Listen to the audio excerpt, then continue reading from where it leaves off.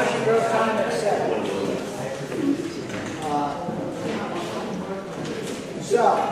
As you can see, I dressed up for you. You've probably never seen me in a tie. You'll never see me again in a tie. Are those goods? What? Are those goods? No. That's so Are those trees? yeah, it's a foot. Did you buy that tie there? I borrowed it.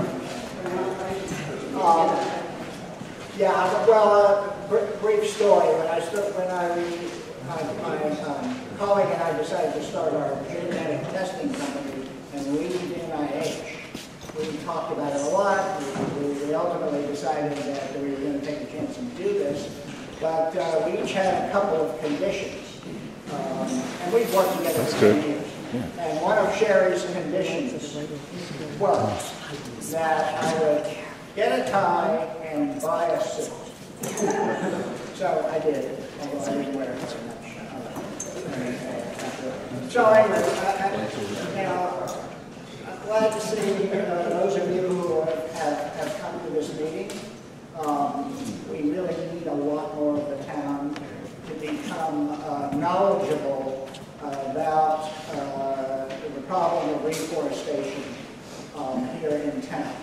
And that was the goal of this meeting, which has been energetically organized by Patty and Joan with the Alpha Woods Committee, and they have gotten several speakers who are experts in their areas. And I don't know what Patty did the introductions in detail, but we have Bill Hamilton from our company, Department of Parks and Natural Resources. He has been involved in deer management. The deer management program that the county has had going for 5 years or whatever number of years they've had a program in place. And also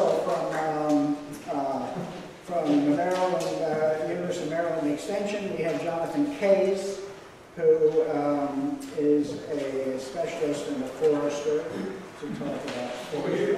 Over there in the dark. And here's Bill over here. Put the spot on him. Good. So we should learn a lot from them, and particularly with respect to experience as to what is the outcome of efforts to protect and manage forest health. I know I may be preaching to the choir here, but as I said before, well, I didn't say before, we've had a reforestation and a woods health program in place. The contract for dealing with invasives has been, we're in our 3rd year, I think. Our forest management plan that was drafted some time ago when I was previously mayor made some recommendations. We've since updated those recommendations. And we're at the point where we've done a program to begin to control the invasives, to improve the opportunities of natural plant life. But we haven't addressed the other invasive, which is the deer population. And many of us, and I suspect many of you, all of you here, probably understand that unless we address the damage that's being done by the vastly expanded deer population that is here in town, in fact is all over the county, but particularly is our problem, we have a much bigger challenge. And so the question is, do we have the will to take some action to control the deer damage and the deer population in our woods, and of course in the rest of the town, and we all know that has its consequences too. So thanks for coming to learn about this. I will say that in order to get the town to move forward, I believe, because we have a multi-year program, we started one, it's going to continue, it's going to some maintenance, even if we get things heading in the right direction. We need the town buy-in to the program. We know that there are a variety of opinions on actions that might be taken. And as I've learned, and I hope most of you have learned, while the mayor may change and the councils may change, and if each council has to reassess the temperature of the will of others for concern that they might be going against the town's wishes, the tactic, and we fortunately have a way of assessing the town's feeling and view on programs. And so I strongly believe we need to take and get the town's input. And we do that by doing a town meeting. And as you know, town meetings don't create legislation. They can't actually start anything, but they advise those of us who can, not me, although I execute it, but the council to take action.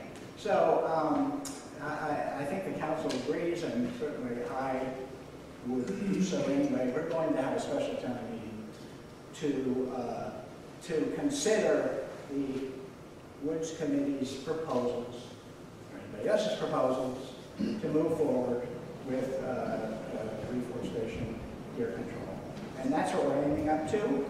This is an informational meeting. That meeting will be unable to cover the kind of material, that kind of material, coming up to speed on what the options are at a town meeting.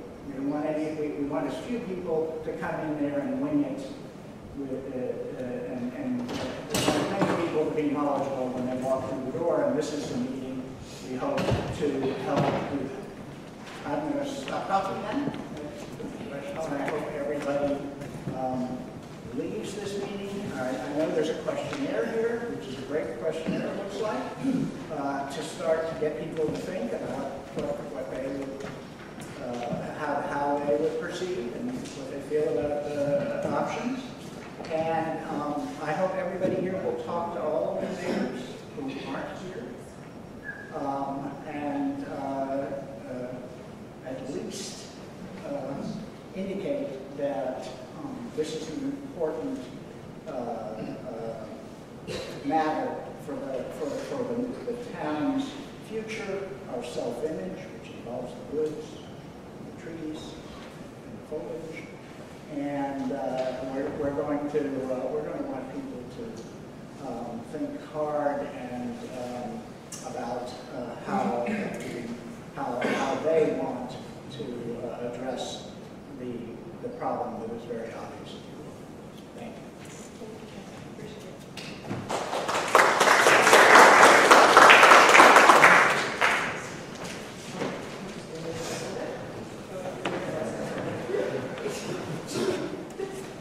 Move all our stuff. Sorry. Little technical issues back there. Thank you all for coming. Really appreciate it. Thank you again, John, and thank you for your words of wisdom.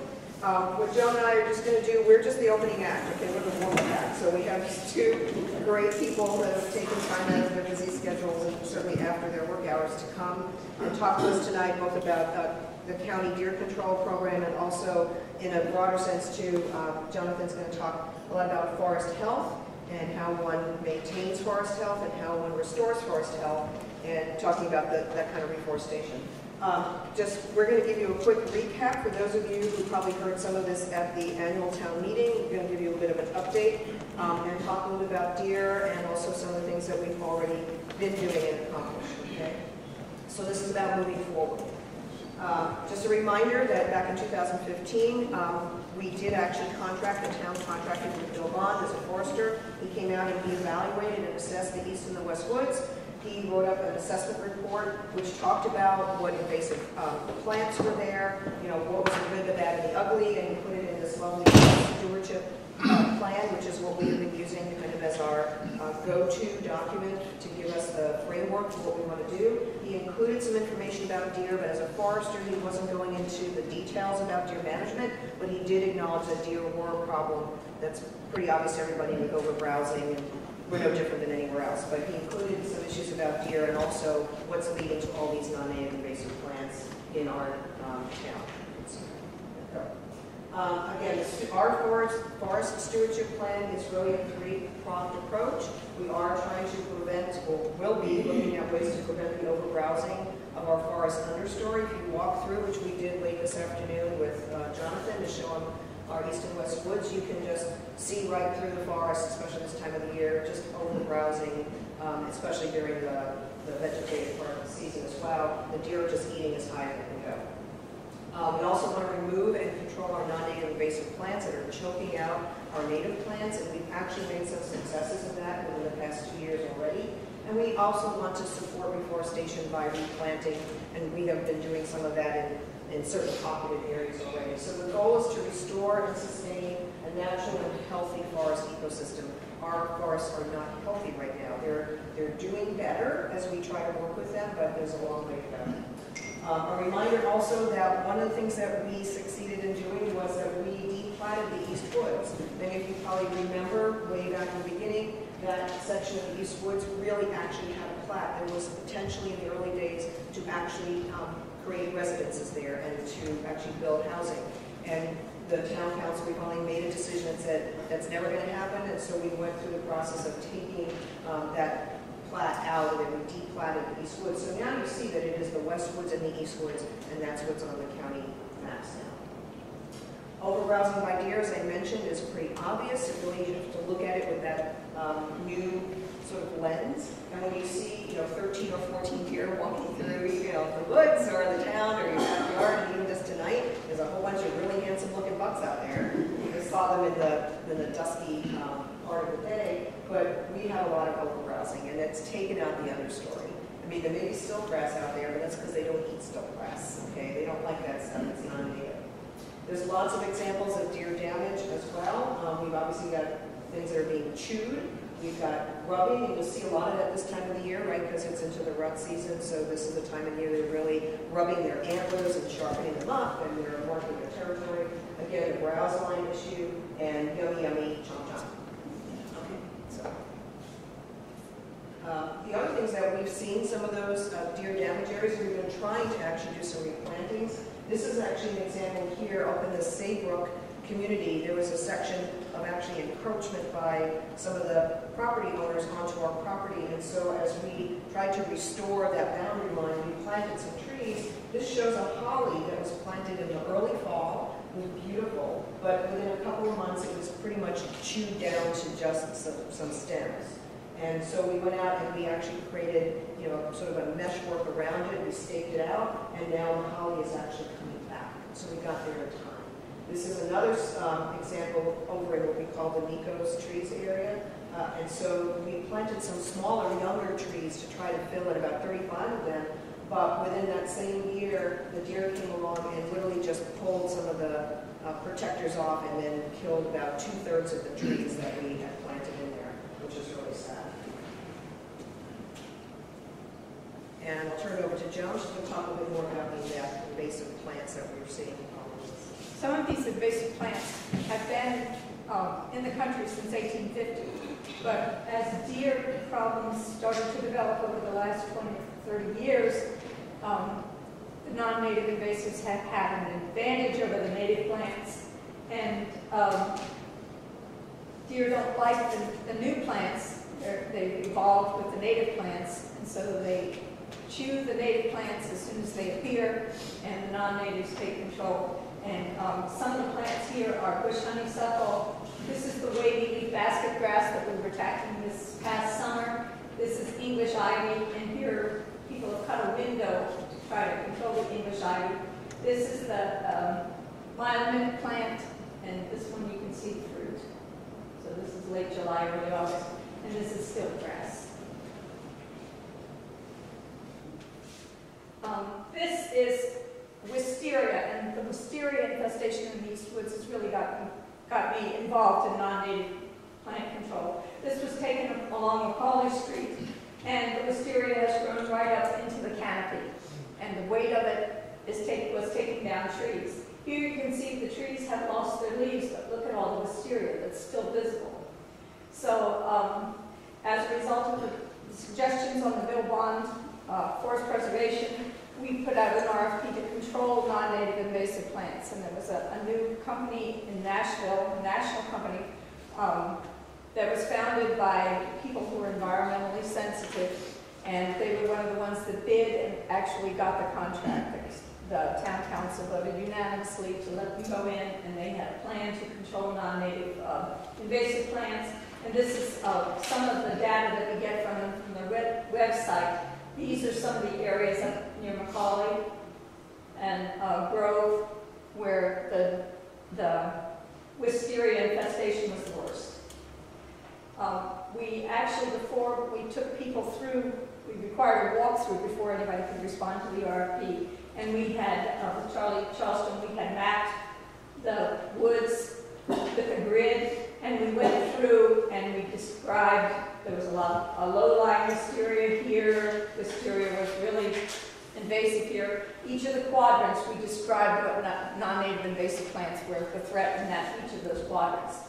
And then after the cut and paint with the wisteria, J. Everhart developed a plan to see how effective it had been.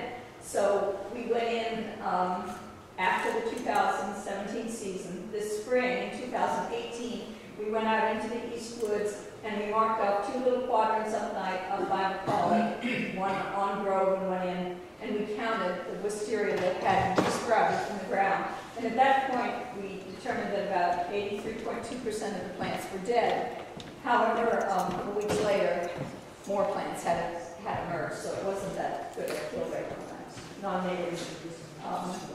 Here's a control. Ernie Kawasaki learned at Woodland Park between Cherry and Maple. We cut the wisteria, but we're weed warriors and we're not authorized to use any chemical treatment. So you can see all along the ground, all this is resprouted wisteria. It's really hard to control manually. IPC provided us with each work day with the trails that they worked on. They told us exactly what chemicals that they used and the chemical makeup and how much they used and what plants that they were targeting. So every time they went in, they either did cut and paint or they had backpack sprayers with specific targets in East Woods. This spring I went on the bird walk with Sad Guide, and these are some of the plants that we saw that had already resprouted right along the trails. These were the trails that had been sprayed the previous year, and already native plants were starting to come forth. In the West Woods this summer, we noticed some wavy basket grass, and there's a mid-Atlantic crisis with wavy basket grass. They're trying to control it before it gets completely out of control. And so we had spotted some along some of the trails, and a group of residents in town, and directed by J. Everhart and Charlie Tallstrom, we had volunteers, and this is Lisa and Mary and Missy, who were all outfitted so they wouldn't spread the seeds any further. And they came in and did some trail hand pulling of wavy leaf basket grass. But there was a lot more that could be done in a few short hours. So we did have IPC come, and they located some up here near Saybrook and did some spraying of wavy leaf basket grass. And this actually was the second year, because the first year when we found it, I had gone and pulled some the previous year. But this was an emergency situation. This is the only chemicals that we used in the West Woods. We have continued to have manual work days, maintaining the trails and dealing with non-native invasive plants. And here on the right, you can see a group of volunteers who were staking out some of those trees that we planted up on Saybrook. The fringe trees also have been terribly nibbled, so we're trying to protect those. This is what a healthy forest county should look like. You look up and you see the canopies with a little bit of a sky. And as you have things like blowdowns, you start to get holes like this, and the sunlight comes in. And non-native invasive plants have the advantage to take off in a situation like that. You start to lose your native plants sprouting because they're overshadowed by the non-native invasive plants. And without help, this is what your canopy starts to look like. And eventually, it could look like this.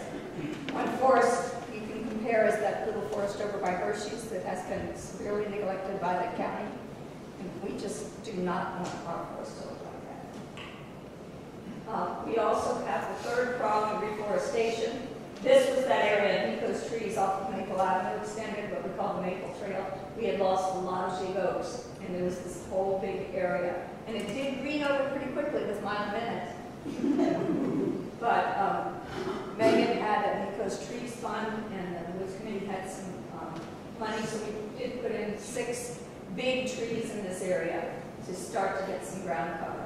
And this also was the area where we did the DNR, the Maryland DNR trees that were not so successful. We did some planting this fall. As you go down the Cherry Trail and cross that little wooden bridge to the left, there was an area that had blow-down of oaks, and then the bush honeysuckle came in, and it looked lush and green, but it was all non-native invasive plants. And when IPC cleaned this area up and got the bush honeysuckle and the mulberry out, not mulberry, but the barberry out, it was just barren. So we put in 3 oak trees, pin oak and 2 overcup oaks, and then what should be a beautiful dogwood, be a beautiful sight when you come across that bridge. This is the area on Saybrook that we planted trees, an oak, a maple, some fringe trees, and some holly. And this is some of the trail maintenance. One of our goals is to get the trails a little more defined so that people are more comfortable going into the woods, more slipping and falling.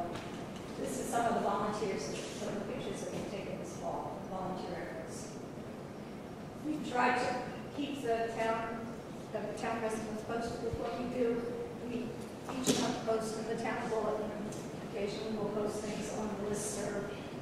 And we have a site on the Woods Committee site on the town website where we have our mission statement, our vision, and we hope to get some more permanent things on some of the projects that we're doing.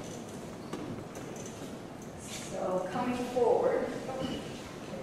So moving forward, as we're going into our current fiscal year, obviously we've already started to meet with Montgomery County /DNR, but Montgomery County Deer Management Program. Thank you, Bill, for coming. We actually had a meeting with them some months ago. A lot of the Woods Committee went up to their offices, and we got some mentoring to get some basic understanding of, what we need to do to try to know what the options are on the table. Bill's going to talk about that in a second, to help reduce overbrowsing of deer in our town, in our east and west woods, but basically in town as a whole. Also, of course, we're conducting this informational meeting. We've done others, as you know, in the past, over the past couple of years. Again, inviting our experts in deer control and forest health, thanks to Jonathan, to inform our town residents. So we're just trying to keep everyone abreast of what's going on. Joan and I actually were fortunate enough to take some recent training, thanks to the Maryland Woodland Stewards training program that's put on by the University of Maryland, and also the Maryland Native Plant Society. We've gone to some of their meetings. So we're trying to educate ourselves, and we're trying to pass that forward to you guys as sort of being a conduit of information to develop these long-range plans for reforestation and to restore our forest ecosystem health. We're going to continue the non-native invasive plant control process in the east and west woods. The more that we see and the more that we get in there, the more we're trying to just clear out some of the non-natives, we see where the problems are and how we need to work towards regaining the native plants. And also just continue to evaluate. I mean, this is not something that we're just out there doing indiscriminately. We're looking at metrics, we're trying to measure our successes and share that information with you guys. So again, thank you. There are a lot of the folks from the Woods Committee that are here tonight. Thank you all very much. We've had great meetings, and we're having a lot of productive discussions, and again, trying to move those plans forward. So thanks to all of you for that.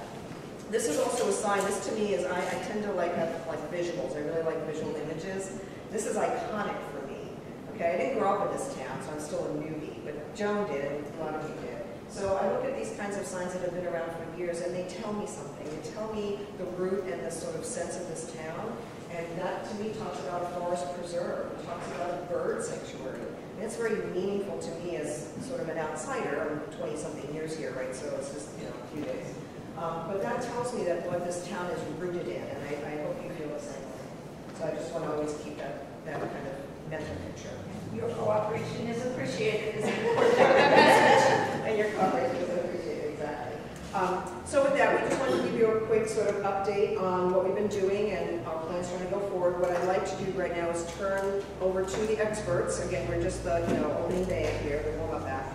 We want to introduce Bill, who's going to talk first tonight, and he is, hang on for a second. By the way, for all of you who got one of these little questionnaires, the reason that we're handing these out is as you listen to the information that's presented tonight, I'd like you to please look at the questions that are there. We're trying to get a sense also of how you feel about what we're trying to accomplish for the town. I mean, we're not here trying to do it in isolation. So we'd appreciate some of your feedback on the questions that we developed, and just put them anonymously in the box in the back before you leave. And we'll collate that information, and we're going to share that with the town council. So I'd like to introduce Bill Hamilton. He is the manager of the Department of Parks and Natural Resources Stewardship Section, and he's the chair of the Montgomery County Deer Management Work Group. He's been a member since 1995, and by the way, he also co-authored the Comprehensive Management Plan for whitetail deer in Montgomery County, Maryland. So without further ado, I'm handing you, this is, no, forward and back, and here, look, we even have our own little pointer, woohoo! And it's actually Jonathan, so don't run away with it. Well, thank you for having me. In addition to running the whitetail deer management program in Montgomery County Parks, I also oversee the non-native invasive program. So I'm all too familiar with the complexity of this problem, and I also recognize all too familiar with as a citizenry here, special hands for a complex issue and divisive issue nonetheless. So as I was introduced, I am the chair of Montgomery County's Deer Management Work Group. And that group came about in 1995 as problems in Montgomery County began to arise. So your county council started to get complaints from citizens like yourselves, and they began to familiarize themselves with the impact of white-tailed deer and ask a group of experts to begin to familiarize themselves with the impacts.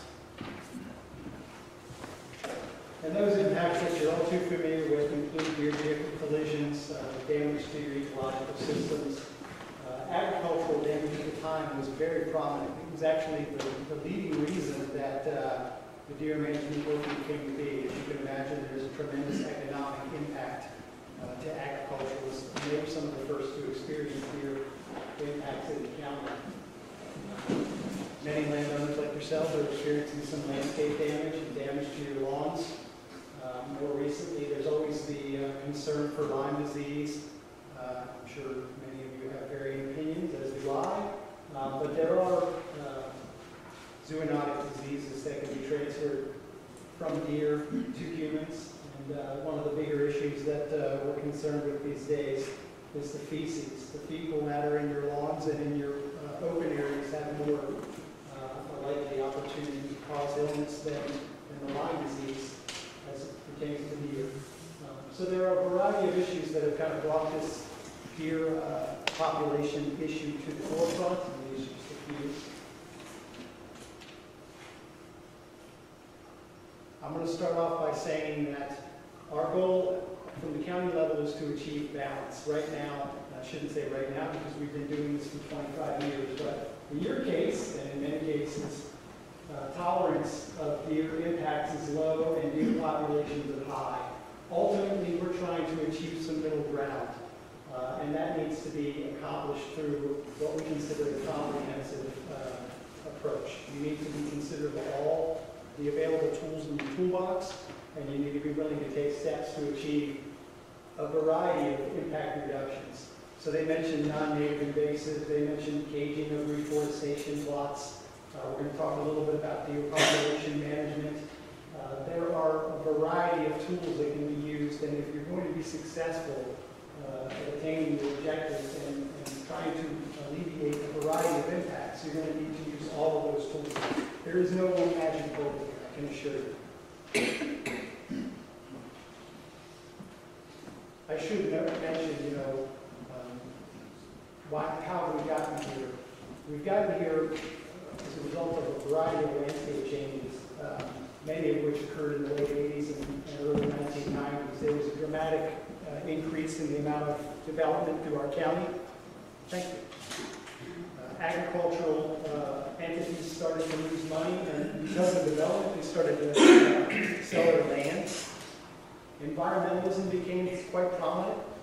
In 1994, we created the environmental guidelines for development in the county that actually enhanced our parkland, started to protect a lot of forests, required reforestation across the county. All of that made ideal habitat for white-tailed deer.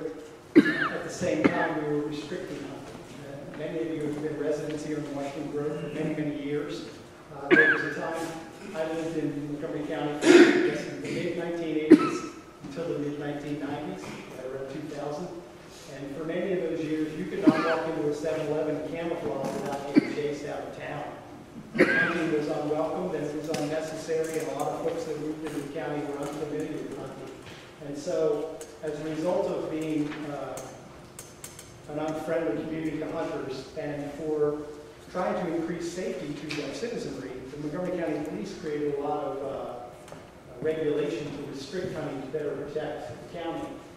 All of these things created the perfect storm, and white-tailed deer kind of really got a strong foothold in the county. So in 1993, a variety of people came together to form a white-tailed deer task force in the county. It was made up of government officials, animal protection agencies, agriculturalists, general citizens. There were 21 individuals that were represented. And the chair at the time was Mr. Jonathan Davidian, who at the time worked for the Center for Urban Ecology in Washington, D.C., and later worked for the Humane Society of the United States. He created a task force report that had a number of action items that were recommended to our county government. And the very first was to try and eliminate the divisiveness on these committees. And they were unable to attain any collaborative opinion of what the next step was, other than yes, there's a problem, and yes, there are impacts, but we can't decide as a group how to move forward. And so his number one recommendation was to continue to study this problem and to utilize government entities that had more directly at stake and to eliminate the divisiveness. And that's where the Montgomery County Deer Management Work Group evolved from. And that work group has been in place from 1995 until today, so we're going into our 24th year. It's made up of Montgomery County Parks, Maryland DNR, the Montgomery County Soil Conservation District, which is our Maryland Cooperative Extension agent in the county. And then we have Montgomery County Police Department, National Parks, Washington Suburban Sanitary Commission, and City of Rockville. And then we've had a few groups that have come and gone through the years in their participation. But by and large, what you'll see there is the large landowners and people who have governing responsibility for deer management in the county and in the state. And our first order of business was to reevaluate the problem of impacts to kind of set the stage for how to evaluate them scientifically. And then secondly, we created a comprehensive management plan for white-tailed deer. And that laid the groundwork for what was to come, which is to comprehensively address impacts, to set clear objectives and goals to address those impacts moving forward. That document is here, and it is on our webpage, and I'll provide, there's a webpage address at the Parks Deer Management, and it's right there. So that plan was amended in 2004. There hasn't been, believe it or not, there's been a lot of technology addressed. There hasn't been much change since that time. We'll probably give it another review in the upcoming year. And then, in addition, Annually, this work group gets together and we review our objectives and goals. We review the various programs that are occurring in the county, the technology that's going on, and we make recommendations to our county council and to the varying county government agencies represented in the county. So, for example, State Highway, we provide a letter to the State Highway Administration every year identifying hot spots for deer vehicle collisions. We make recommendations for where and when they can achieve better fencing. We make recommendations for road projects and how they can address deer vehicle collisions in some of their upcoming road projects. And so each government agency representative of the county will receive a list of recommendations from this group to help guide and implement some of these strategies to reduce individual impacts. So what have we done today? The very first strategy was to educate our public. We needed them to be familiar with what deer impacts were, to be familiar with deer ecology, and to understand the realities of what was to come. And so some of these technologies are long gone, but we started with a deer brochure that was distributed to our public libraries and other public buildings. There's a variety. We assembled all of the fact sheets and technical information and made it available to our public. And in more recent years, we've created a deer webpage, parksdeermanagement.org. This is the clearinghouse for all deer information in the county. You can read the deer management plan, our annual reports, driving in deer country advice. Any and all information pointing to and about deer management is available on that webpage. We're doing social media outreach in this day and age. That's the way we're getting most of our information out. So for example, right now we have a tremendous amount of deer vehicle collisions occurring on the road. It's the rutting season for deer. And we have Twitter and Facebook posts going out pretty much once a week, just awareing our public and our, particularly Montgomery Parks followers, that this is time to be aware and strategies they can take to reduce the likelihood of having an occurrence. We do a wide variety of outreach like this. We get called by local media. We do some local cable TV shows to kind of get the word out there. And then, in somewhat related fashion, there's a Lyme disease website that the health department put together a couple of years ago, and they also did a brochure. And we worked closely with their staff to kind of develop some of these strategies. Mentioned some of these strategies for deer vehicle collisions, but we set out to better understand deer vehicle collisions. They certainly happen. We're experiencing about 2,000 a year in Montgomery County, and those are just those that are reported. They're very dangerous. There was a story on the news today about a woman in New Jersey. A deer was catapulted through the front windshield of the vehicle and into the back seat, and it just destroyed the car. Thankfully, she was unharmed, but not everybody is so lucky. One of our county council members a few years ago, George Leventhal, was in an accident on the Beltway and broke a vertebrae. He was pretty damaged and has been traumatized since. He's been an advocate for deer management ever since. And I've been in one vehicle accident myself involving a deer, and it was pretty horrific. It was one of the worst accidents I've been in. And so we needed to better understand why these were occurring and where, and we began to assemble a means of mapping these. We utilized a variety of tools, including Montgomery County Police, to record deer vehicle collisions, and we can map them and track and analyze them every year. I created the first deer management map involving deer vehicle collisions, where we literally stuck stickers in every spot.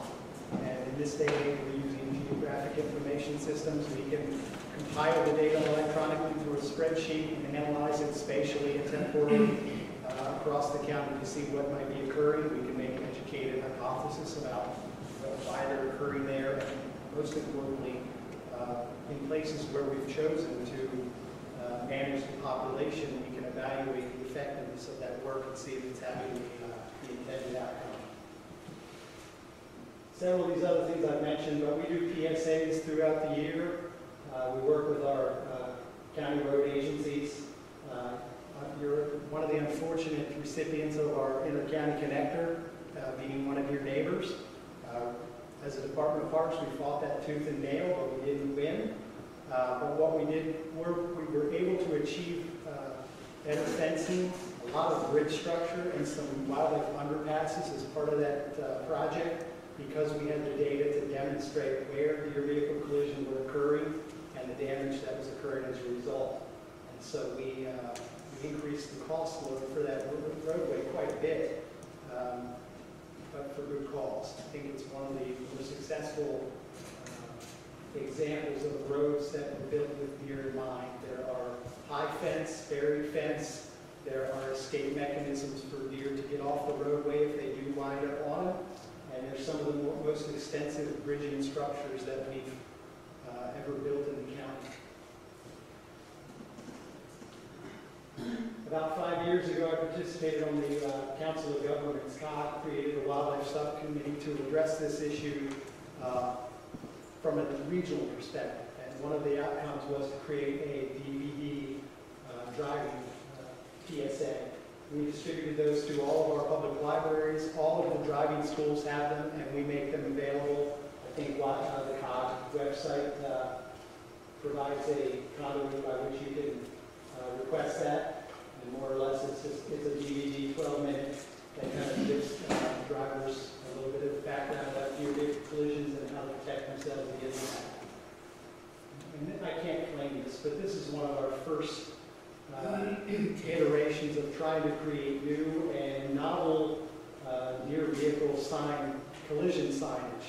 One of the messages that we heard from SHA and from our public was that people had just long forgotten those old triangular signs of deer had become such a routine occurrence in the landscape that people didn't recognize them as being a threat. And as it were the case, many of those signs go up and are never taken down, whether they're a high vehicle collision accident area or not. Just a few examples. Many of you might have heard of the street or wildlife reflector systems. We've used those in the county. We really tried our hand at everything. To reduce damage to private properties, fencing, repellent, habitat alteration, we're using this on parks. We have our botanical gardens in Brookside, if you're familiar, has a high fence with deer cattle breaks to keep deer from crossing through some of the gate mechanisms. Our Oak Farm Nursery has high fence. We've utilized fencing in a lot of locations. We don't utilize a lot of repellents on parkland because it just is not very cost effective at the landscape level we're working. But we taught a lot of our public how to utilize these on our own private property. When we started this venture, you could not have a residential fence on your property. And a lot of people just wanted to be able to exclude deer. So we worked with the county council to enact legislation that allows limited fencing on private property. You see, these are just two examples. One being the Master Gardener's facility on parkland. And believe it or not, this is a deer-proof fence. They have to put white flagging here to kind of make sure that people and animals are aware that it's there. And that's just one for those of you that want zero tolerance for your herbaceous plants and shrubbery. That might be the way you might want to go. We also recognize that deer population management is an essential component of addressing deer impacts. Whether it's lethal or non-lethal, each of you has to make their own determination. But addressing population management is essential, and we've done that pretty vigorously in Montgomery County. We started with adjusting the bag limits in Montgomery County, Maryland. We worked with DNR to allow an increase in the bow hunting bag limits, and that just snowballed. As that was found successful and proved safe to our county council, they started investigating and requesting additional bag limit changes through regulated hunting. We've changed the county weapons regulations. Now, I would say Parks has not been a part of that, nor has the deer management work group. But the county has pretty aggressively changed its weapon regulations to allow more liberal hunting opportunities. There is a about 2/3 of our county, if you're familiar with the agricultural zone. Anything inside of the urban area of the agricultural zone is restricted to bow and arrow hunting only. And so that has been changing through the years. And in the past 5 years, the county has enacted 2 archery liberalization of the archery zone. It used to be 150 yards. That was a state regulation. The county, through legislation, reduced that to 100 yards about 3 years ago. And just last season, they reduced that to 50 yards. As a landowner, you can eliminate that altogether. We've created deer management programs in most of the public lands in Montgomery County. There's still a fair amount of county parkland where we simply have not been able to effectively implement anything. But by and large, all of the large land parcels in Montgomery County have some type of deer population management going on. These are just a few names. We have always been, I say we, Montgomery Parks, we are the largest landowner of open space in the county.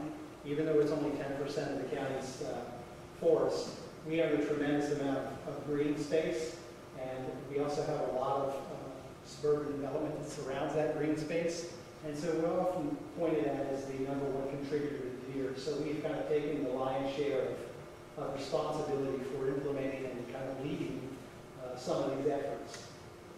And much like I'm doing this evening, we always lend ourselves to educational outreach to kind of give private landowners and property owners some background information about how they can address white-tailed deer on their property, whether it's population management or other means.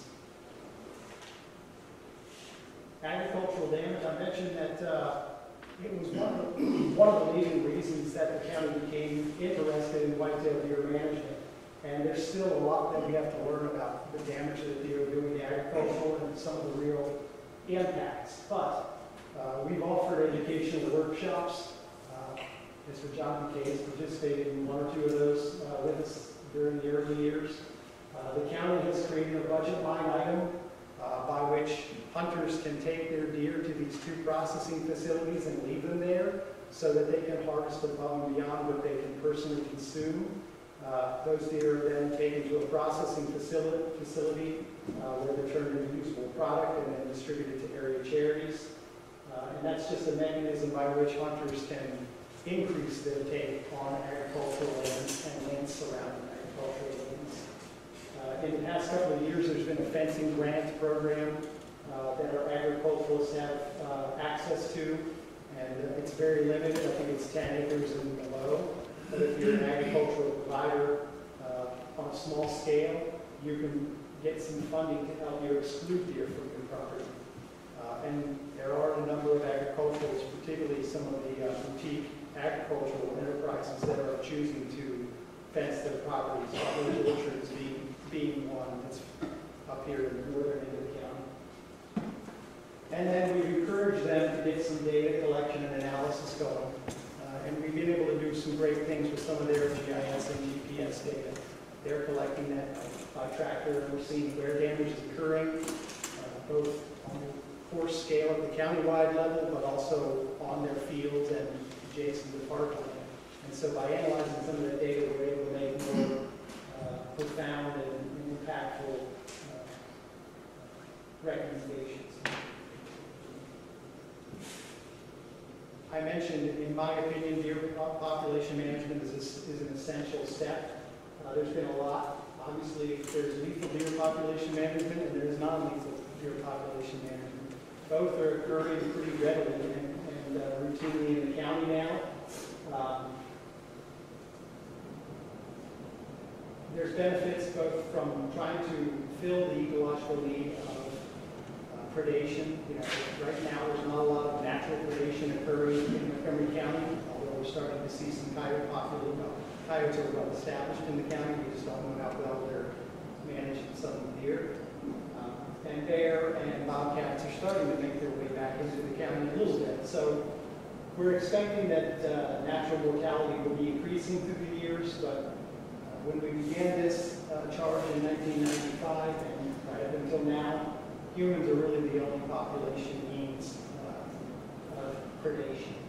And so it does kind of help to balance some of those evolutionary elements that we are taking advantage of. They're able to repopulate exponentially. They grow very rapidly in the absence of high mortality rate. And some of these programs help to address that. The non-lethal, I mentioned some of this fencing and exclusion, but really in regards to population management, we're talking about immunocontraception and cervical sterilization. Both of those programs are occurring or have occurred in Montgomery County, and we're always open-minded as a park system for how we can utilize them on park. We currently are not utilizing any of the non-lethal population management strategies on park today. Could you tell us the symbols that you have, the organizations there, why we have those? These are various organizations that we work with and get educated with to address. So Cornell does a lot of the outreach, does a fair amount of non-lethal strategies, both human dimensions and non-lethal population management. DNR is obviously the overarching authority for white-tailed deer management. They have to approve all of this, and they're at the forefront. USDA does both sharpshooting and non-lethal population management in the county. White Buffalo does non-lethal whitetail management in the county. The Humane Society used to do the National Institute of Standards and Technology program. They're now out of that game, but I believe they're still monitoring some of those programs. And then the Botslever Institute, we receive routine training from them. They are an education outlet for non-lethal deer management in the nation. And they're starting to champion some of the surgical sterilization and contraceptive work. Some of my staff has participated in one of their conferences this spring. So we rely heavily on them for some guidance and research. Wildlife Society, they guide wildlife management nationally. So, right here? Yeah. Yes, that's the Wildlife Society. Yes. So as I said, we've done an extensive amount of population management in the county. And one of the questions that you were asking, and your mayor asked at the beginning, is what kind of effect can you expect? And we have experienced deer vehicle collisions being reduced by 70% in areas where we have implemented population management effectively. This was our first population management program started in the fall of 1996. Actually, December, January 96, 97. And we started in these 3 locations. And at the time, these 3 locations ranked. They had the highest level of deer vehicle collisions surrounding those parks on those roadways. The top 10 roads all existed in around one of these 3 locations. And so the police staff at the time, Mr. Bill Wilhelm, who was collecting and tracking deer vehicle collisions in the county, decided that he was going to track for the next several years how the effect of deer population management in these 3 parks had an impact. And as you can see, 90% decline, 36% decline, 13% decline. It was dependent upon the landscape, but in all cases, the numbers went down dramatically. And as I just alluded to, after 20 years of, I think we're approaching 20 years of population management, across the board, we are experiencing a 70% decline in deer vehicle collisions in places where population management has been utilized effectively. This population management that was done in 1996 when we started this, was that all legally? Yes, these were all managed shotgun hunting programs, if you're familiar. Any data beyond 2002? We have plenty of data. I can probably share. I might have that in a later slide, but we can definitely share it. Another impact to see what happened. This is a better example. We implemented our police-based sharpshooting in Paint Branch Park 4 years ago. And in addition to the deer vehicle collisions dropping, Paint Branch is one of our best natural areas. It's been on the decline. It's a highly fragmented park. It's been inundated with development. But nonetheless, we're seeing a radical change in the landscape. Now, what I will tell you is these are all spring ephemerals. I'm trying to, these photos don't really, there's some travel in here, mayapple, bloodroot, spring beauty. I'm not sure, that looks like a trillium. These are all spring ephemerals that are rare, and they're also highly palatable to deer. And just after 3 years of implementation, we're finding that these have all come back into the Paint Branch Stream Valley Park. Now, I will let you know that these are spring ephemerals. They come up before a lot of the other vegetation is coming up, and when the deer population is at its absolute lowest point. So it's before the birthing season in the spring, early summer. And so these might be a little bit marginalized when the population gets larger in the summer. But you can see, we've only dropped this population down. We're taking about 30 deer, so we're leaving about 30 deer per square mile. And the literature would have you believe that it's not ideal. And you really want to lower that deer population as much as you can if your goal is to see revegetation and some of your rare threat endangered plant species. But we've been very excited. I don't think that we've ever broken the 20 deer per square mile mark. We seem to float right around that 30 deer per square mile mark. And we're starting to see in many of our parks a resurgence of some of these rare threat endangered plant species. And it's really got our plant ecologists excited, and a lot of the citizen scientists that do work with us are reporting having seen things that they haven't seen in 20 or 30 years. So that's the end of my presentation. I do have some other slides. I would say I don't like these presentations as much as I like discussing things with you and answering questions, but I do have some other slides that I can address. But what I want to just provide some advice for you. First and foremost, you need to have clear goals for what you're expected to do with your woods property. You have a unique opportunity in that you're somewhat of an isolated enclave community, and you have isolated woods. It's encouraging to hear that you have so much volunteerism in your community and care, and so you can really make dramatic impacts with being able to focus on a smaller area. That said, there are some constraints to your woodland with the edge effect and such.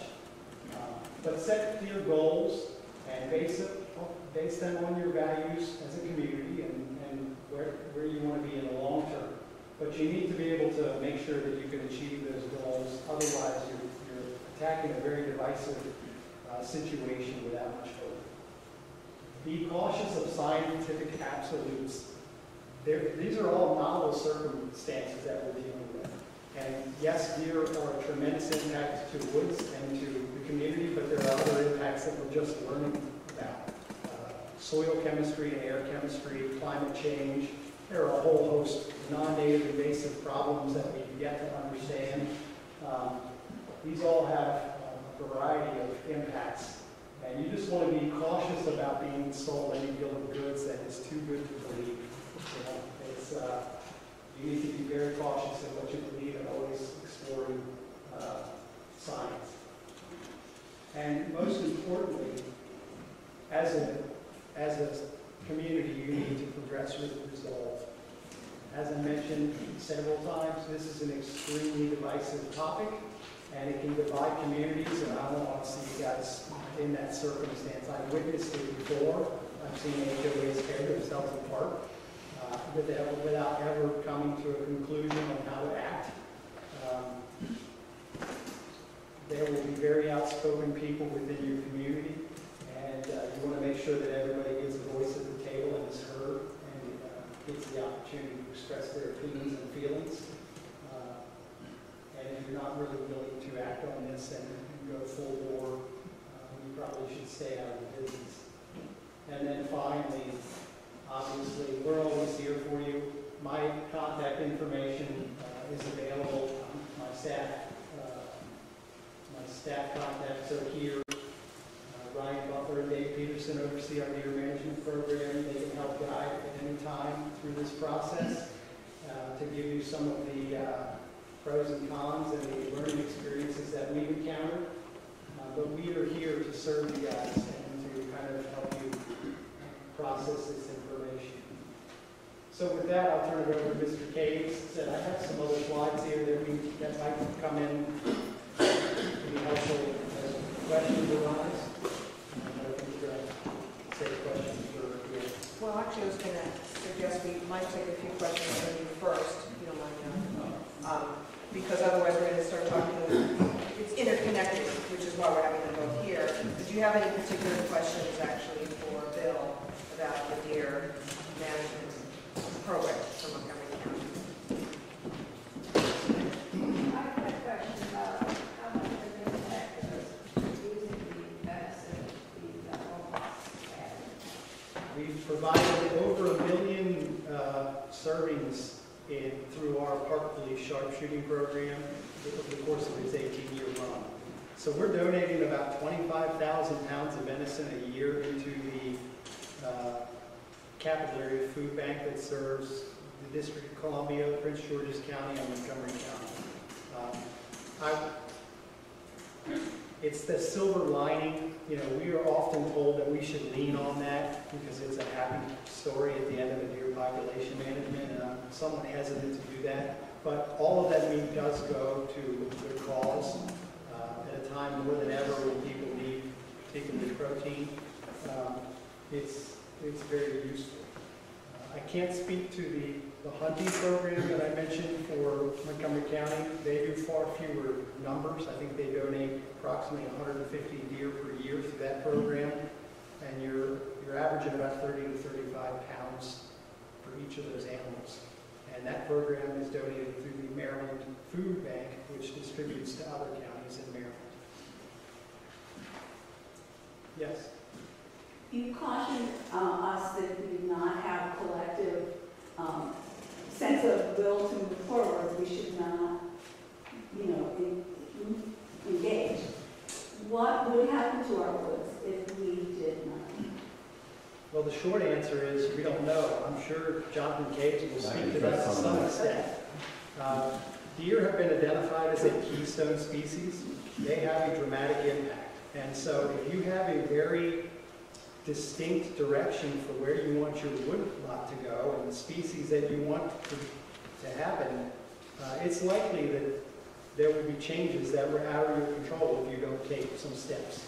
As I mentioned, this is a multivariate issue. You've got other impacts that are kind of compounding now, and so every step you can take to ensure responsible address will have a benefit. But there's a lot to learn. We have a lot to learn. Thank you. Yes. This is sort of an unrelated question, but you mentioned at the beginning that even more than lung disease, the feces spread diseases. What is that? Well, there are bacterial diseases. There's E. coli. There's a number of things like that that can be transferred. So they're bacterial. And is there any concern about the donation of venison about disease with that? At this point, there are no known disease transmission from venison. If you've heard of chronic wasting disease, that's one of the more prominent deer health issues that is showing signs that there may be some concern. But at this point, it's not in Montgomery County. There's been no real cases found to effectively transmit. It's something that there's still a lot of research going on, but at this point, no. And that's found in meat usually. It's not the meat. It's butchered and used as brain tissue and other things. I'm going to take a question for her and I'll come back to you. I hear a lot that it's because of the overpopulation of the deer in our woods that they're not healthy, that they're suffering. And I wonder if you could speak to that. Do you find that in other places in Montgomery County? I don't. I've been doing this for 25 years. I've examined deer from all over the county in the most densest of populations. I have not really found any that I would call unhealthy.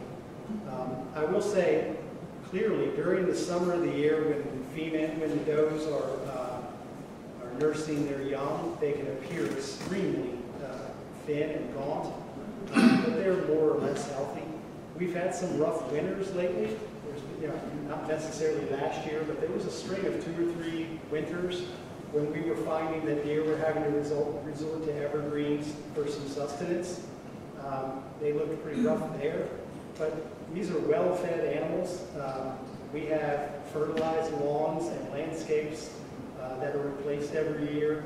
I have not seen too much evidence of deer that are unhealthy. At the National Institute of Standards and Technology, which had over 300 deer in 1 square mile in enclosure with literally nothing but grass to graze on at the time, we had to do necropsies on those deer if they died as a result of some of the contraceptive experimentation. And you would take femur, you would crack the femur bone to evaluate the level of fat, and even those deer weren't showing any signs of malnutrition. So I don't think malnourishment is a real issue in Montgomery County. That's been my experience. You have a second question? Oh, there you go. I think the big issue there, to not in this, is that is all the other wildlife that you remove from the area as a result that is no longer there because of allowing overrun this year. I have one other question. Sure. It's my understanding that Montgomery County requirements for archery management here is more stringent in the state, is that right? For Montgomery Parks, that is absolutely correct. So we have a variety of deer management tools, but about 4 years ago, we implemented archery on park. It was our first allowance of archery program, and we have very strict criteria. So these individuals have to go through a background check. We go through a national background check, the same that preschools and volunteer programs go through. They have to demonstrate having a higher level of competency with their hunter education. There is what's called the International Bow Hunting Education Program. We have a very strict shooting proficiency test that they have to go through, and there's a variety. So what that's led us to is we're experiencing we've had 0 complaints from the public. We actually have hunting occurring along the Great Seneca Trail in the Gaithersburg, and there's been not one complaint from the public when they have interactions with the hunters. And we've had extremely low wounding rates, which is one of the more prominent reasons that people don't want to support archery, and something that we took very seriously as well.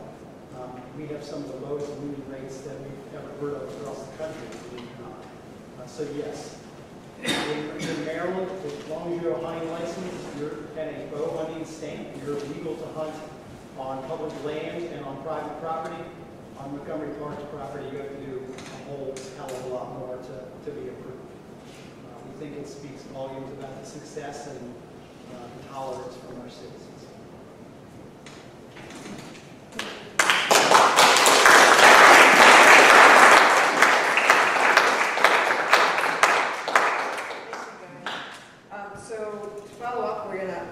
Hear from Jonathan Case, who is a Natural Resources Extension Specialist and also a great teacher, because Joan and I took the classes from him at the Woodland Stewards training. And he's with the University of Maryland Extension. He's in Western Maryland Research and Education Center. He's a professional forester with years of experience in teaching and research and technical assistance. He joined the University of Maryland back in 1988, and as you heard probably from Bill, there's a lot of collaboration and interaction with the folks in DNR and actually Montgomery County or the counties and actually University of Maryland. They've actually worked together in the past to help develop some of the programs that Bill was talking about. So I'll just hand it over to you. So you can give your presentation and also address any questions. Thank you. Thanks a lot. So I've been around for 30 years. I remember Rob Gibbs, who used to be his boss when I was a young guy, and he was even a younger guy that Rob hired the program, but was involved early on with some of the stuff in Montgomery County as well. So so I work as an extension specialist in forestry. I work a lot with private woodland owners, with professional education. I've been involved with a lot of deer management, developing a deer management program earlier on. back in the 1990s when we're just kind of getting into this. And I'm also a forest landowner. I own 230 acres of forest land myself in West Virginia. So Pat asked me to talk about some things related to some of the situations here. So after hearing some of the presentations, I might have actually changed a couple of things. But I've also read through, the woodland stewardship plan that's been developed, and I'll just say at the outset, I'm really impressed with the track that you're taking here in terms of the steps you're taking. Would be the steps that I would recommend to any private woodland owner or manager that manages some land. I'll put it this way, that when we talk about woodland stewardship, which is a lot of what I do in talking about people about stewardship, is it encompasses a couple of things here.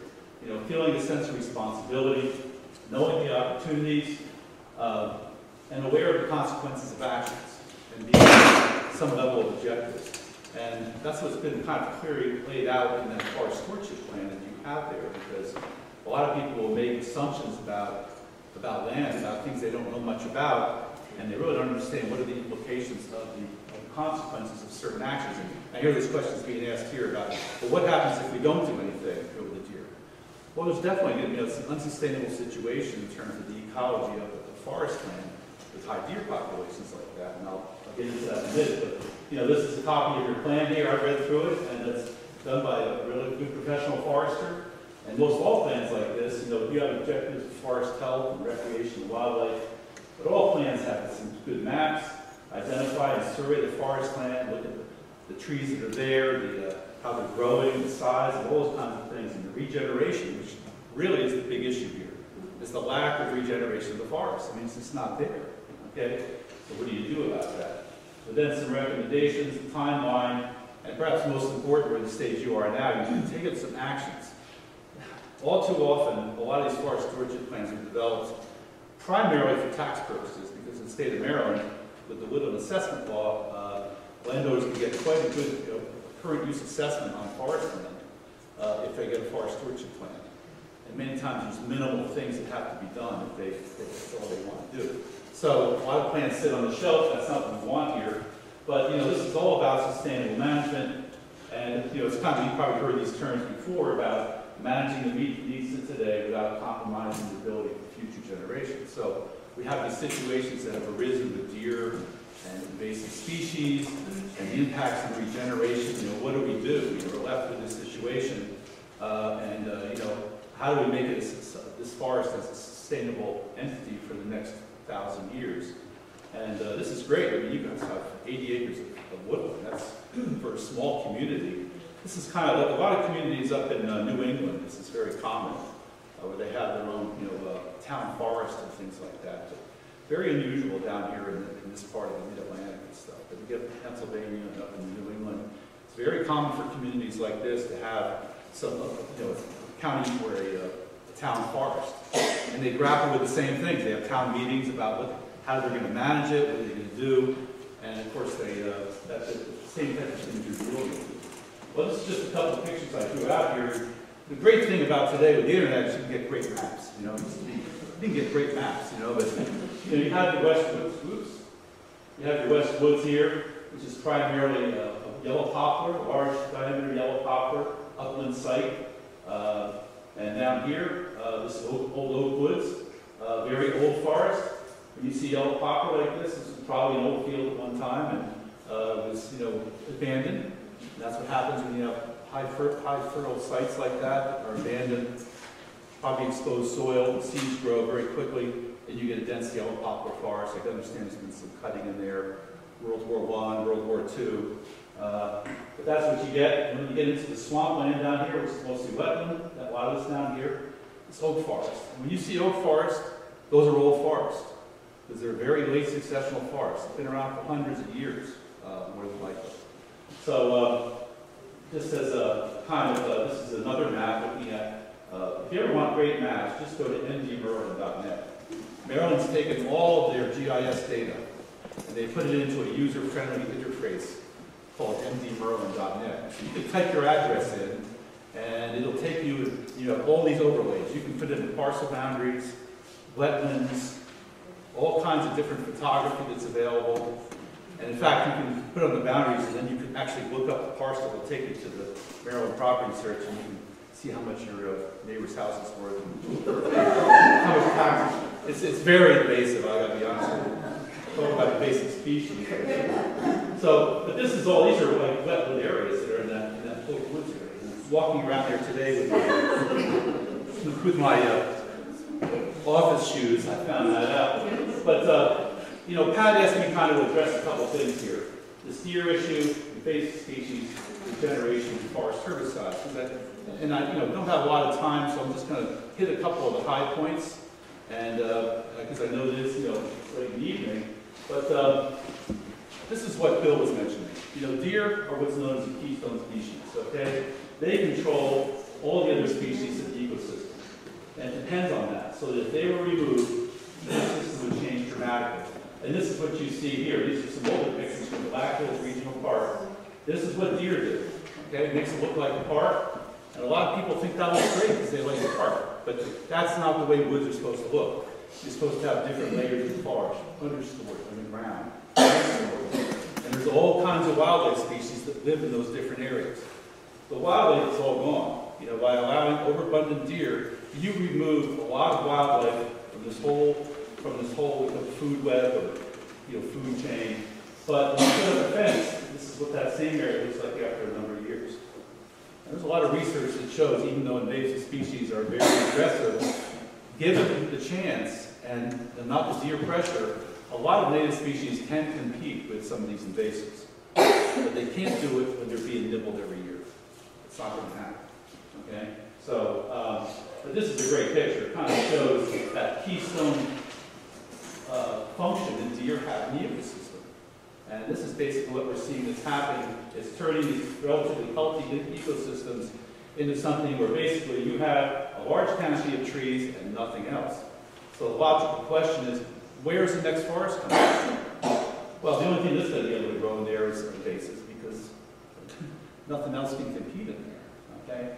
So, and this is just a couple of pictures. This is from Baltimore County, from the reservoir system up there, where they did some plot sampling. No seedling regeneration in the majority of understory plots. There's no young seedlings in any of these areas. Okay? 84%. Liberty Reservoir, 74%. These are older pictures, but it really hasn't changed all that much in those areas, to be honest with you. So this is the issue. And as a professional forester, my background is in silviculture. So, anybody here know what silviculture is? Can you tell me what that is? It's trees, it's making trees grow, right? Okay, well, I have a tree in my backyard and it grows. What's the difference between a tree? Allowing for succession of trees and all the way. Okay, so we're beyond, what's that? To grow trees to harvest them. Well, not necessarily, yeah, okay, but is it just one tree? No. Okay, it's trees in the forest, okay. Here's what arborist, right? An arborist works on individual trees. You know, silviculture involves the growing of trees in forests. Okay, so we know that if we do carry out some type of harvest or some type of planting, we can predict what's going to happen in the future. That's what silviculture is. Silva means tree, you know, in Latin. So, but this is what we see in this ecosystem. This browse line is actually from an old picture from Seneca Creek State Park I took years ago, which was great. But there's been a lot of research that shows the impact of deer browsing on other wildlife species. Some studies up in Pennsylvania they did. This shows deer density per square mile and the number of songbirds. 10 deer per square mile, 18 songbirds, down to 11 at 64 deer per square mile. Now, why do you think there's fewer songbirds at 64 deer per square mile? Fewer nestings. Right, yeah. There's no habitat. The habitat's gone, okay? And I don't have a slide in here, but population, you don't mention too much about population dynamics, but deer are capable of fairly quick, high reproductive capabilities. And you see doubles, twins and triplets in some cases. Just like with humans, when you have your more healthy babies, it's a sign of good living, right? So, but just to give you a number to put out there, I'm not a professional wildlife biologist, but I work with a lot of them. And just remember this, you have to harvest about 40 to 50% of the doe population each year just to maintain the deer population from one year to the next. Bucks really don't enter into it. One buck can service a whole herd of does. You know, it's kind of like our own population sometimes. You know, but basically, you know, that's the way it works. So you see a couple deer in the backyard. It doesn't take but a couple of years maybe before you start seeing these populations double. So that's my point. Just keep that number. If you don't do anything, those populations continue to increase. And like Bill said, they're still relatively healthy. I mean, there's good habitat, but what's suffering as a result is all the other wildlife and all the other ecological processes. So, you know, and some organizations that you would actually consider to be more fairly, you know, not more conservative or more protective of wildlife, which the Nature Conservancy is, you know, a lot of these organizations have been on the bandwagon for years about controlling the deer because they understand the ecological standards so this is actually a slide, an older slide from one of the Montgomery County parks, but this relationship between invasive species and deer populations, this basically shows that inside the exclosures, or outside the exclosures, that browsing basically affects species composition. It says like stilt grass is dense outside of the deer exclosures, but not so much in. Okay? Just makes that point that, again, given the chance, natives, if they're protected from deer browsing, can have a good chance of competing against a lot of the invasive species that are out there. But you know, the situation you see out here and other places, that's not the case. So that's all about deer. So the message is basically that deer have an impact on the ability of the forest to regenerate, and I'll talk about that. But they have a really big impact on other wildlife populations.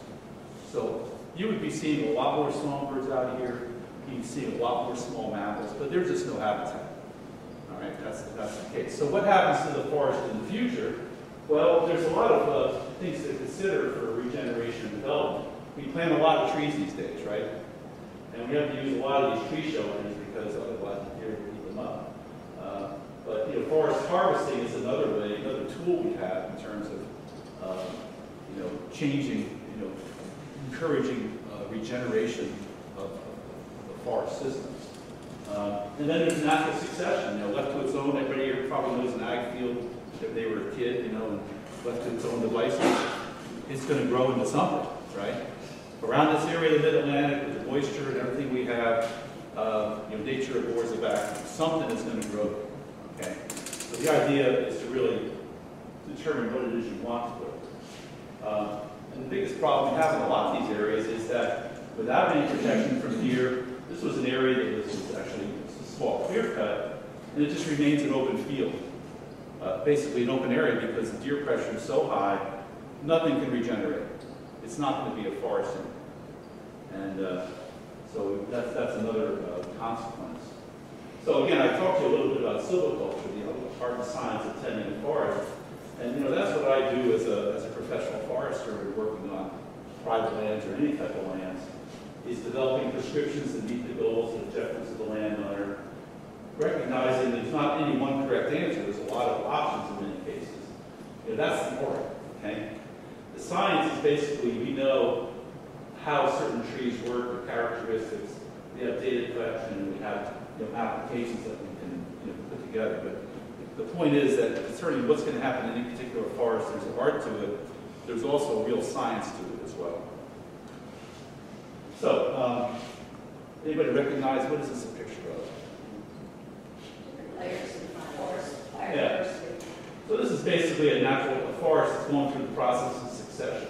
Okay, left to its own, you know, abandoned, or basically even with small trees, it's going to continue to grow into smaller trees, and it's going to grow into an older forest.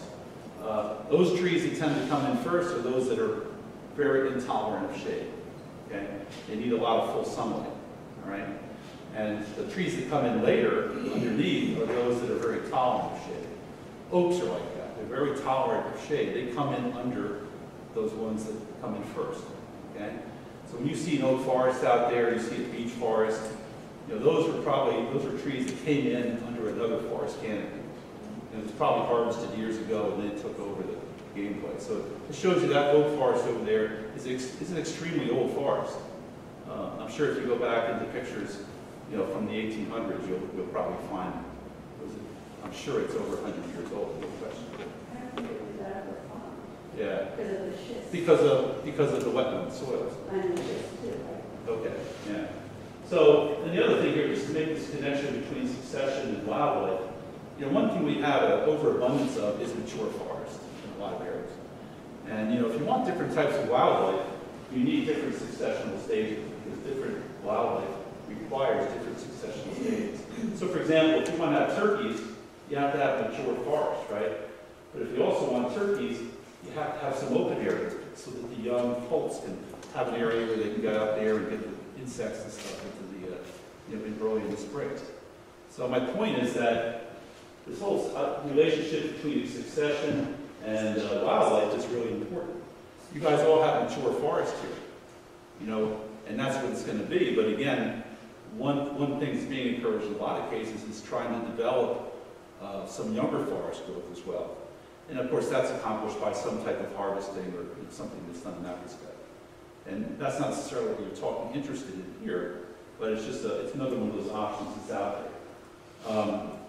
So this is a progression that shows kind of what happens to a forest that just kind of develops from an abandoned old field around here, you might see. So there's an old hay field of some sort, and starts to grow up. What are those little green things coming up? Juniper. Red seed. Yeah, red cedar, right? Okay.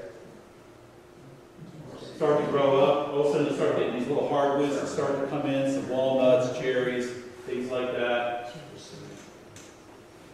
And all of a sudden they start to grow up. Those red cedars are very intolerant of shade, right? They need full sunlight. All of a sudden these hardwoods start to come in. They start to overtop these red cedars who only grow so tall, so fast.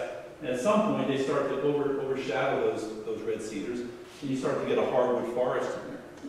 And all of a sudden you get the red cedars die out, all right? And given time, basically many of these areas have to end up as hardwood forest. So what happened to all those other trees that were in there? I mean, there were tons of trees in there, weren't there? What happened to all those other trees? At the end of the day, there's maybe 150 trees per acre in there. There's probably, 5,000 there. What happened to all those other trees? They died, right? Yeah. So, really what we do in forestry is really, we can interject in different areas and control that disturbance and remove certain trees and get certain outcomes by different types of harvesting or different types of planting, whatever we want to do. So, that's what I do as a forester. And the most important thing here is understanding regeneration. Different species have different regeneration strategies. So, for pine trees, like most of your white pine, most of your pine trees require full sunlight. They're not going to grow in the shade. Yellow poplar is the same way. You will not find one yellow poplar seedling growing under yellow poplar because they require full sunlight. And when you open the canopy and dig up the soil, the mineral soil, you'll get a million yellow poplar seedlings. Oaks, on the other hand, basically their strategy is slow and grow. You have a lot of oak trees out here in this area here. You have plenty of seeds falling to the ground, and then a lot of them probably germinate, but what happens to them? Deer. Because given the natural process of things, what would happen is that they would start to grow, and they can grow in the shade of the forest. They would grow up a little bit, then they die back. They grow up and they die back. And in the process, they're storing a lot of carbohydrates in the roots. They're building up this big taproot, so that when the canopy someday opens up, they have enough resources to be able to shoot up and sprout and get other regeneration. So my point here is you actually have the regeneration out here for an oak forest. It's just that the deer are eating everything. They don't have the option. So if you remove the deer, I think you will start to see regeneration coming back. You'll start to see that coming back. Just like you saw in that other photo with the fencing, right? And in fact, Pat showed me there's an exclosure in the back there. Does that have a name or something back there? It's down by the bridge, the third exclosure down by the bridge on Cherry. Look at that exclosure, and you will see about probably 15 to 20 oak seedlings in there. And that's exactly what most of that area would look like if the deer were removed. That's just a great demonstration for how ecology works. So, you know, that's just a little lesson in that. Now, other trees, like I said, like yellow poplar and ash, maple, you know, they need mineral soil to grow. They're not going to grow in the leaf litter. The soil's got to be dug up, exposed to sunlight, and all of a sudden you get a million of those growing, like yellow poplar. So each of these trees have a regeneration strategy. And again, in silviculture, you can do different things. So like I said, oaks and hickories and walnuts, slow and steady. And one of the biggest sources of regeneration, especially in areas where there's a harvest, is stump sprouts. Hardwood trees resprout, assuming they're not too big. Okay, usually those especially, but basically you know, these sprouts that come out of the base. And if you walk around the woods out here with the yellow poplar forest, you'll see a lot of stumps that have more than one stem coming out of them. Those are stump sprouts. Because typically a tree, if it's from seeds, can have one stem. The reason they have 2 or 3 is because that was a cut stump. Those sprouts came out, and all those 50 stump sprouts basically competed with each other, and maybe 1 or 2 or 3 of them actually made it. So that tells you, whenever you see more than double-stem trees, hardwood trees, that means you know that that area's been forested. There's been a forest harvest there in the past. Does that make sense? Yeah. Okay, so all the stuff about forestry and about silvicultural methods, there's a lot of different methods out there, and they really all vary on one factor, and that is how much of the canopy is removed. If you remove all the canopy, it's called a clear cut. If you remove part of the canopy, it's called a thinning or something like that. So that's the way to think. It's all about the light. Okay. So this is kind of a short lesson in forestry, but you know, one option that comes into some of these areas, you know, as you open up the canopy, we do a lot of things with forest thinning in some forest areas. And what that does is basically it opens up the canopy like this, and assuming the trees are, keep your good trees, those trees are going to grow out, and they're going to fill in that space. In the meantime, they're going to increase their growth rate. So like, for example, I was looking at your yellow poplar forest out there. Some beautiful trees out there. And, but a lot of them, some of those areas are very crowded as well. And you know, one way to grow bigger trees is to thin out some of the ones that can come out of that way. You know, come out of there and will increase the growth of the remaining trees. And I realize you may not be interested in any harvesting, but I'm just mentioning it's the same type of idea. When you give good trees more room to grow, they're going to grow a lot faster and much bigger. And those yellow poplar trees are capable of growing very large. And this is just an example of what thinning can do to a forest. This was an oak forest here. And at this stage of the forest, this part of the forest was thin. This part was not. So in the next 25 years, that's how much the trees grew in diameter. And for the next 25 years in the forest, it was thin because it had all extra room to grow, and we kept the best trees. They grew a lot faster. So just a little bit about dynamics of how trees grow. So I'm just going to say that disturbance is natural, okay? And what silviculture really does is imitates nature. We plant things, sometimes we cut things, sometimes we do absolutely nothing, let nature take its course. And so we're mimicking nature. And what's going to happen with this forest at some point, trees don't live forever. As they get very, very old, you're going to see senescence, you're going to see openings in the canopy. And I think what you've done here with invasive species is really good, because that's the good first thing to do. Because that problem we have now is get rid of those invasive species. So as holes do come in the canopy, or you do other things, that there is places, and if you reduce the deer herd now, if you decide to go that way, there's going to be room for those other natural seedlings to come in. And they're not competing with all those invasives. So one question as a forester I had, well, natives are great, but why are they so important? Well, there's been a lot of research that shows that a lot of native plants and insects, they develop evolutionary relationships with native species. Okay, so for example, if you go into a forest of native trees, you see all the holes in the leaves, all the galls on the leaves, but the trees aren't dead, are they? In other words, the insects have learned how to co-evolve with those things. They eat some of the leaves. The trees still live on. But in many cases, if you look at those invasive species, the leaves are untouched. Nothing is eating them. And I think the problem with that is that with the native species, what's typically eating those things are caterpillars. And caterpillars are the main food source for most of your bird species. So there's been a lot of research done with Doug Talon and others that show that in forests where you have a lot of invasives, you have a lot fewer caterpillars produced. So you have a lot less food for wildlife, for birds and small mammals. And as a forester, this was a kind of revelation to me about a number of years ago, because I said, yeah, natives are bad, but they really have distinct impacts on wildlife populations.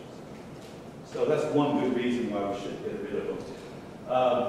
And I'm just gonna, I know it's getting late, but I just wanted to talk about a little bit about vegetation management. And I do a lot of work with herbicides, forest herbicides, and I've heard from a lot of folks who are very concerned about how they impact the environment. And I have a whole presentation on that, but in the interest of time, I just wanted to say one or two things about this whole idea of vegetation management. It's an integrated approach, okay? We can try cultural things first, we can try mechanical means first, and biological, insects. And chemical is really the last thing we want to have to use. So we always want to try these other things at the bottom of the pyramid first, okay? And I think that's what a lot of we've tried to accomplish. But in some cases, a lot of these species are so aggressive, and chemical means make a lot of sense. And it's worth mentioning that while we can use a lot of mechanical means sometimes, remember that doesn't come without a price either. That when you start using mechanical tools and instruments, people get hurt too. And that's one advantage of a lot of forest herbicides. But so again, this is a pyramid. We want to use items on the bottom first, but in some cases, it pays to go with these other things as well.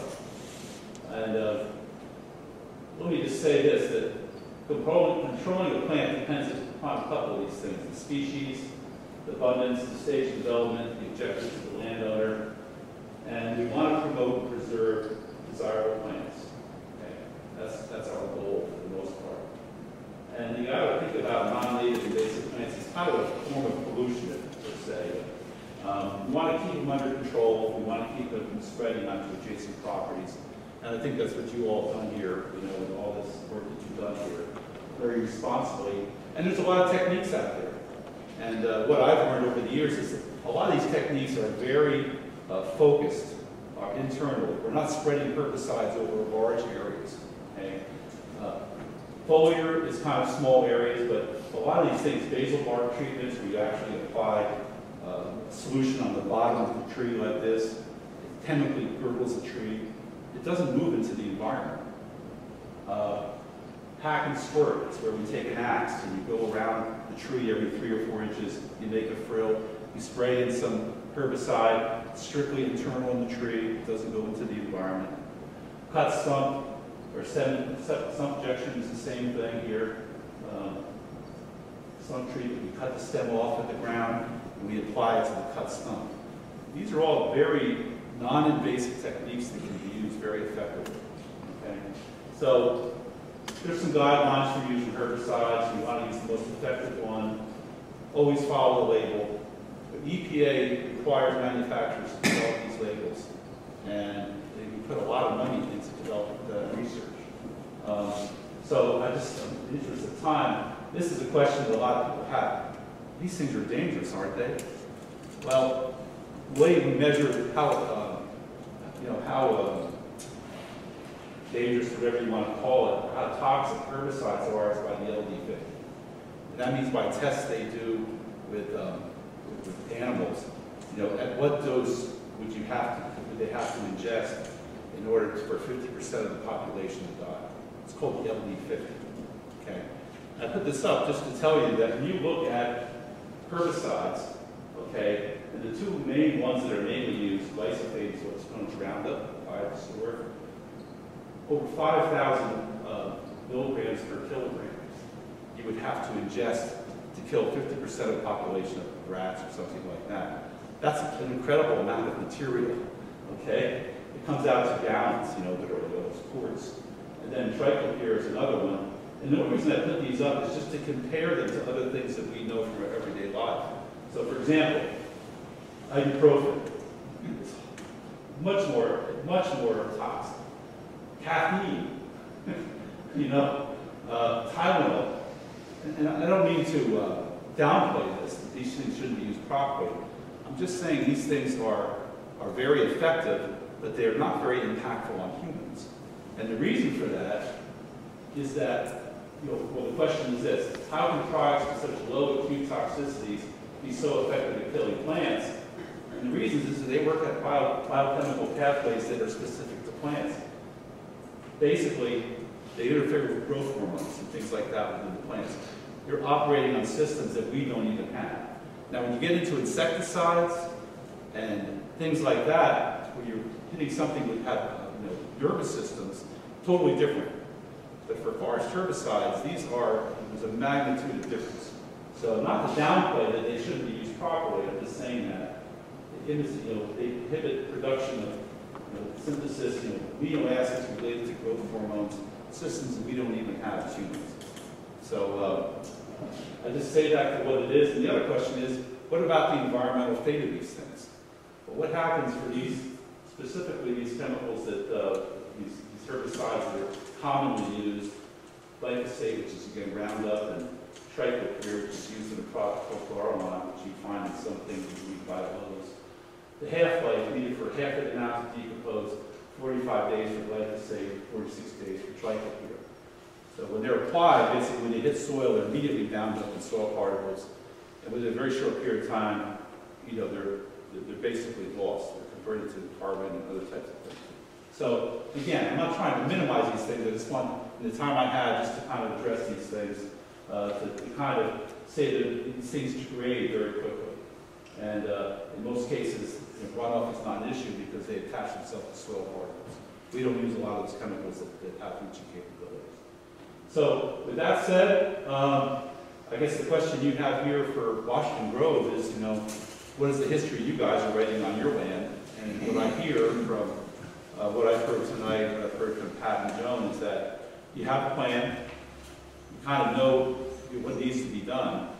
And I would say the biggest challenge you have, and the biggest thing you can do to have a largest impact on the ecosystem here is to control the deer. And I would just say that if you do that, you're going to see a large, big, incredible difference in the ecosystems that exist out here. You're going to see more development of layers of vegetation.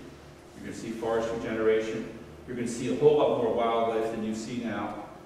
And if you don't believe that, then again, just look at that little exposure, that little 10-foot exposure that's out there, and it speaks for itself. In that little area, all the oaks that are in those little places.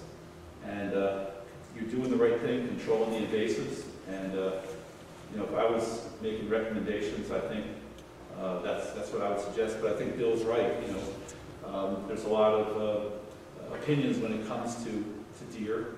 But just remember, by allowing the overabundance of deer, you're allowing the loss of a whole other groups of wildlife. So I know it's late, and you guys have been very patient. But any quick questions? Or?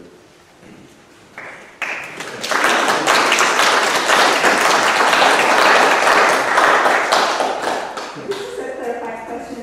You talked a lot about thinning, like in terms of the Westwood. The Eastwood, which has this really old oak trees, when one goes down and there's a hole in the canopy, does that same dynamic apply? Yeah, well, again, what happens now when you get those openings in the canopy, there is oak seed coming down onto the ground. It's just that it's not having a chance to regenerate. And really, the regeneration strategy for most of those oaks would be to have enough oaks there that you get some sunlight coming through, but you would also have a seed hitting the ground. It's heavy seed, so you need a lot of trees. It's not wind-blown seed. I would think you'd see a difference now. A lot of people have tried underplanting tree seedlings. That can work sometimes at openings, but underplanting is typically not real successful.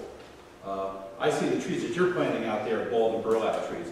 When I talk about planting trees as a forester, I'm talking about 2-year-old tree seedlings like this in tree tubes. But it is difficult to get success from that. In an understory, because there's not many times enough light. When we have these holes in the canopy, there's strategy, because it'll fill with silk grass. Well, that is going to happen. And again, that's going to continue to happen if nothing's done. You're just going to have, you're going to have a understory of very little except silk grass and other invasives, because nothing else can compete with that. That is the future. So planting a dogwood where there's, or something where there's all. Well, you can go in there and plant them, but again, that's very expensive, you know, when you talk about, you got 40 acres and, you know, it's very difficult to go out and planting $70, $80 ball and burrow out trees in the forest. It's, maybe it's better to rely on natural processes, but if that's the only option you have, then that certainly is an option. Yeah. It's late, isn't it? You know, you always notice the questions are always a little limited. Thank you very much.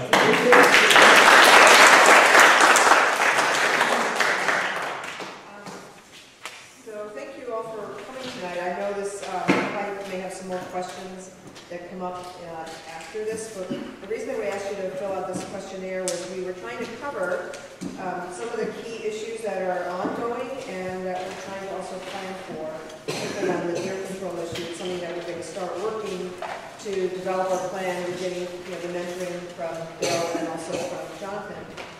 But as well, they also mentioned the issue of invasive plants. And while the deer are the keystone species and are the driver for a lot of what's happening, we're still getting in old forests, we're still getting blowdowns, we're still getting just general trees that are falling. And while we have these open canopies, what we're seeing, while we're still trying to figure out how to manage the deer population, is that these non-native invasive plants are opportunistic. And they tend to be fast growing. So while the native plants are still being munched on by the deer, as we're trying to figure out how to address that, these non-natives are taking advantage of the situation. So it seems to me in our three-pronged approach is that while we're looking at how to deal with the non-native invasive plants, trying to figure out how to address the deer population, and then obviously looking at the long-term plan of reforestation, is we have a lot of tools on the table, meats and choices. So that's what we're asking you guys to consider, that as we try to step back on some of the herbicide treatment, because we went at that very aggressively initially to try to open up the canopy and see what we had. We're now also mixing in a lot of the mechanical or physical removal where we can do it, but that takes a lot of volunteers. So we really encourage you guys to help us and come out. And we are doing some of the barberry removal and the physical things, but we also need to do some of that targeted herbicide treatment to just kind of keep one step ahead. And while we're trying to work on the deer control program. So a lot of tools in the toolbox are just going to help us in a multifaceted way to try to get to our goal. But again, thank you very much for coming. Please help us to fill out this questionnaire just so we can get a little bit of a feedback. This is actually thanks to Mr. Ford. Thank you for taping this so that we're going to try to have the film available for those who didn't get to this meeting tonight. They can have an opportunity to see it. And that includes our mayor. So